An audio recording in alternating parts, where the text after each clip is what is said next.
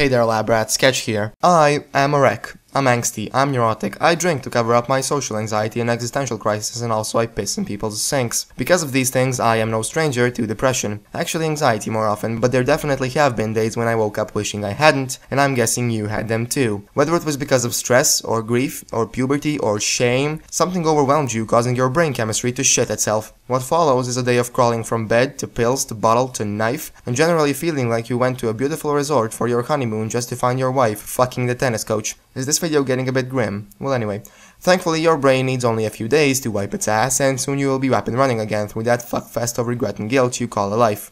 That is if your brain is healthy. If your depression lasts more than a couple of weeks, you're officially clinically depressed. Hope you have fun contemplating suicide, but wait, don't give up yet, because modern medicine's got you covered with pills. Pills, you say? Yes, pills, all with gruesome side effects and questionable efficacy. Wait a minute, what the fuck are you people giving me? Well, before I start hacking away at the theories, I want to talk about what depression is. First of all, depression is a thing. And you'd think that would go without saying, but while I was doing research for this video, I was shocked to see how many people dismiss depression as a state of mind thing, with one guy going so far as to say that all you need to do is pick yourself up and get over yourself. I sincerely hope you're watching this, because this next paragraph is dedicated to you. You sanctimonious cunt. Doctors call depression psychological as opposed to physiological, but it's worth remembering that our psyche is a physiological thing. Yes, we don't yet understand it because it's much more complex than the rest of our body, but that doesn't mean it's any different. The brain is an organ, just like say a liver, and like a liver, your brain has a set of tasks it needs to complete. One of those tasks is dealing and coping with stress when a stressful situation occurs, just like your liver has to break down alcohol when drinking occurs. But if you drink too much alcohol, your liver becomes overwhelmed and suffers damage leading to sickness, and the same thing happens with your brain when overburdened with stress. It becomes overwhelmed leading to depression. So what determines how much stress someone can take?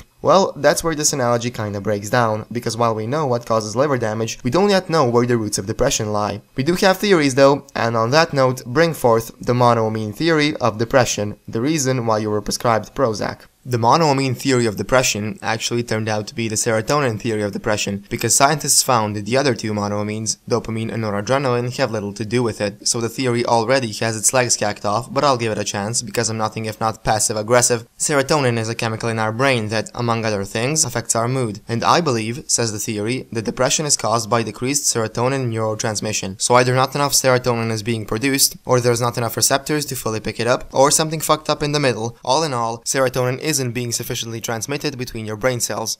Okay, why do you think decreased serotonin neurotransmission causes depression?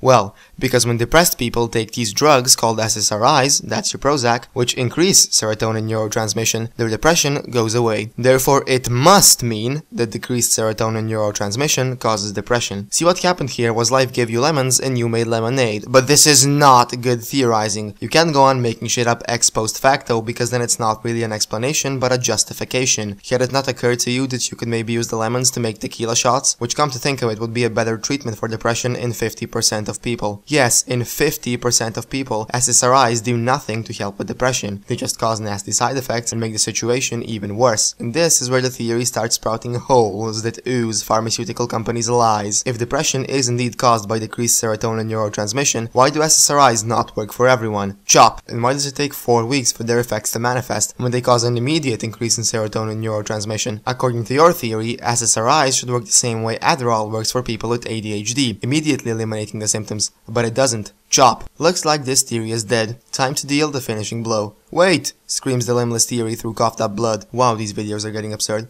So maybe I was wrong about what causes depression, but SSRIs still do help certain people, right? Well, it turns out the only reason why SSRIs help with depression, and this also explains why it takes them 4 weeks to do so, is that they promote what's called neurogenesis in a part of the brain called the hippocampus. This part of the brain has a high concentration of stress hormone receptors that makes it much more prone to stress than the rest of the brain, and if constantly overstimulated, this part of the brain becomes atrophied, and since the hippocampus plays a major role in emotion and memory, it's logical that the symptoms of depression are apathy and lethargy. This is supported by the fact that brain scans show that in depressed people, the hippocampus seems to be smaller by around 10%. It's visibly atrophied, so drugs that promote neurogenesis, i.e. brain renewal, are probably our best bet at treating depression. But with SSRIs, neurogenesis is only a secondary effect, and much more efficient drugs could be made that specifically affect neurogenesis and will have less side effects. Motherfucking chop. Not None of these drugs are on the market yet though, so until then, why not try alcohol as a healthier alternative to suicide? Please subscribe. I feel paralyzed.